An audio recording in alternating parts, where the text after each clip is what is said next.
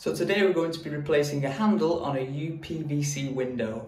We're replacing this because of general wear and tear. You can see here, paint's come off, it's rusting away because there's a lot of moisture in the room. It doesn't lock particularly well, but once we get it locked, you can actually see that the rust keeps falling down here onto the tiles and staining the silicone, so we're going to replace this. So this is pretty much the equipment you'll need. Screwdriver, something to measure with.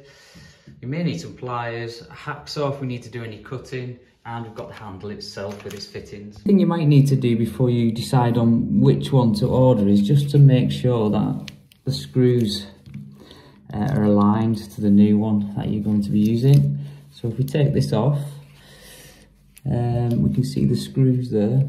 So most of these fittings between this screw and this screw are 47mm, so we'll just double check that the one that we're buying is around about the same, and you can see that it's roughly the same there. It's around about 47mm. So once you've committed and you've bought it, you've got your handle, the key, the cover, it's just to cover that end.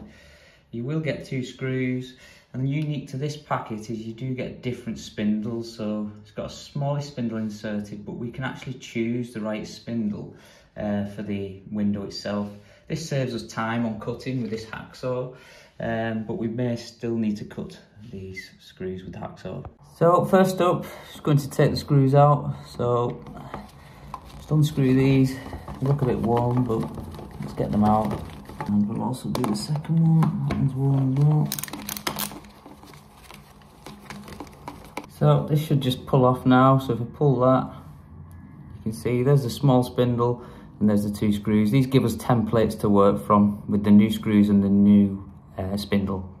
So 2 handles. If we slide the old one across to the new one, I'm just going to check the spindle length. You can see that this old spindle is a little bit longer than the one that's inserted here.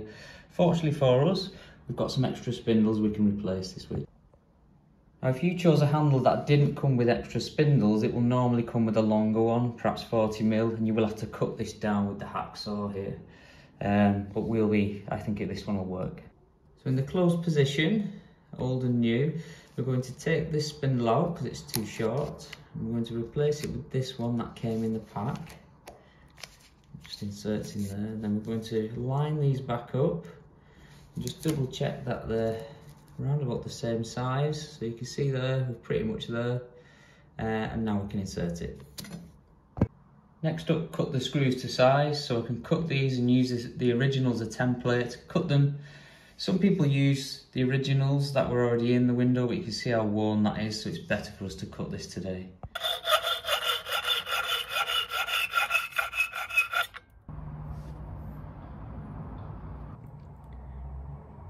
So we're just going to insert the spindle, handles in the open position, and then we'll just put the screws in.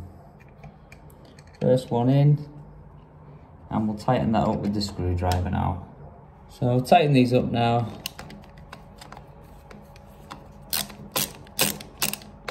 Second one. I'll quickly check that it works in the open and closed position. Fine, we'll close it. Looks good. Open. Nice fit. Final thing is just to put this protector on here.